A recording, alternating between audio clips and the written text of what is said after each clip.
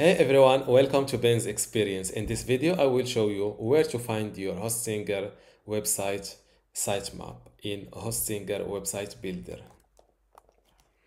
I am now inside my Hostinger website builders. To locate your map, first click on your domain name to access your website live.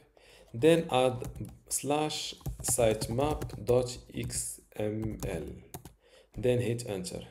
And this is your sitemap. Your sitemap link is this one.